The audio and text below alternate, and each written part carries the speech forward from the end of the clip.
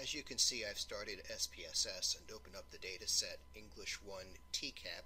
We see the file name up here towards the top. And this has information for the high schools throughout the state of Tennessee. We notice that system number and system name are the first two variables, followed by school number and school name. And then we have performance on the English area tests for these schools for the year 2014 and 2015. What I'm going to do now is open up a second data set, and this is going to be for English 2. You notice it's a second data file, English 2 TCAP, and as we scroll across we'll notice the exact same information for the first four variables: system number, system name, school number, school name, and then after that we see here that is the English 2 test results. What we're going to do here is combine both of these data sets together. In order to do so, what we'll need to do, and I'll make this English 2 data set a little smaller so we can see the two at the same time, is we need to have variables that are identical both in terms of the names, sysno, sysno, schoolno, as well as the values that are used to indicate similar cases across these two data sets. And in essence, what we'll be doing here then, when we combine these two data sets together by a process called merging, we're going to take then the English 2 variables and append them onto the English 1 data set.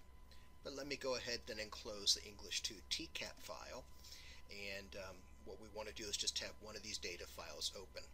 To combine the two data sets together, as I mentioned, is you need to have similar identical variable names for the identifiers that will be used to match observations from one data set to observations from another data set.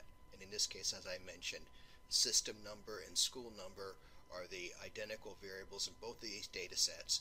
And in that case, if we happen to look at Anderson County High School, in both data sets it has a 10 for system number and also 2 for school number.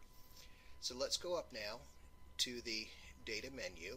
So I will move the cursor on top of data, left mouse button, and come down, and we're going to choose merge files. Now we have two options here: either add cases or add variables. Add cases in essence is when we would use that command for adding additional cases to the end, but the same variables exist in another data set. What we want to do instead, since we have identical cases for the most part in both of our data sets, we want to add variables from one data set to TCAP 1, English 1 TCAP.